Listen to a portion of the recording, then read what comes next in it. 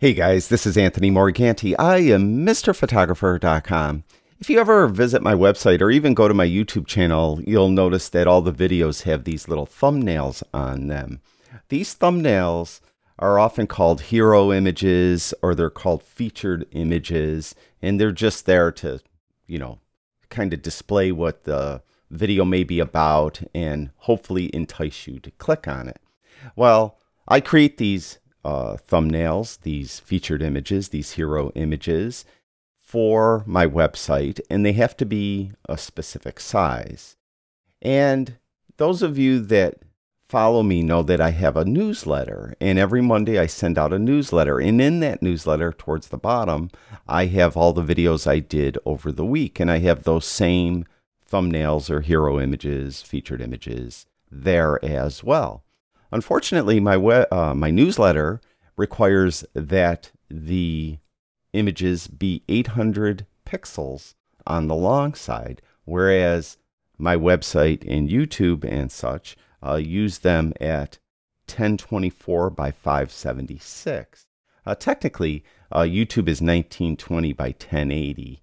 And I actually create the images in 1920 by 1080, upload them to YouTube that way, and then upload them to my website that way. But WordPress resizes them to 1024 by 576. So that part is done automatically. Unfortunately, my newsletter doesn't do it automatically. So I will have to convert each of these images to a different resolution where they're 800 pixels on the long edge. Now I could do that one image at a time, but there's actually something in Photoshop that allows you to do this in bulk. And like many things in Photoshop, it's kind of buried and hidden in menus.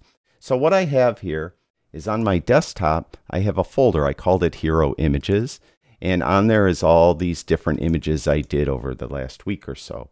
So if I look at them, you could see right there. And they're all 1024 by 576, and I need to make sure that that long edge is only 800 pixels. So what I do is I'll go into Photoshop and I'll go up to File, down to Scripts, and what we're looking for is Image Processor right there.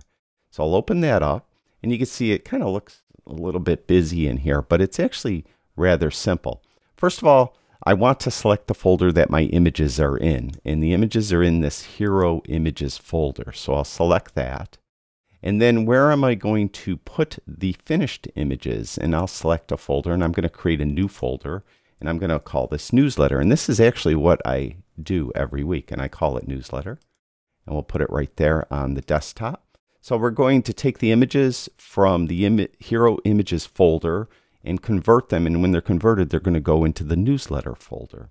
Now, what file type do I want to use? Well, I want to use JPEG, and I want to convert them with a quality of 10, and I need to resize them. That's why we're doing this. And it just so happens that a 1024 by 576 file, which are the original files, happen to be a 1 to 1.77 ratio.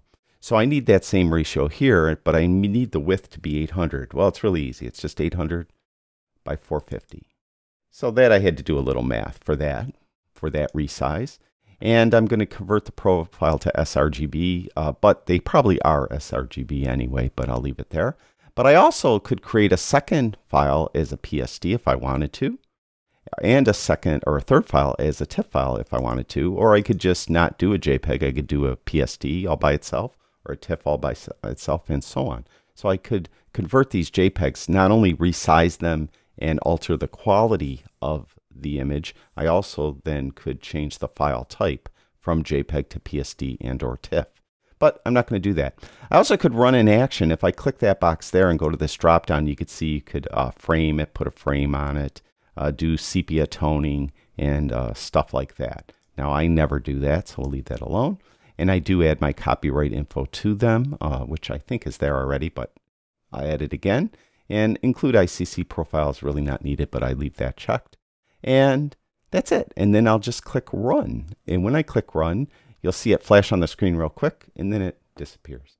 And it's done. So I just converted all these images that were in this Hero Images folder to 800 by 450, and they're inside a JPEG folder because, again, if I would have created PSD files and TIFF files, you'd see 2 more folders there with those images in it.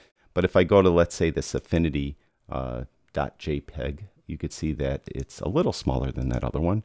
And if I look at the file info here, you could see that it's 800 by 450, so it resized them.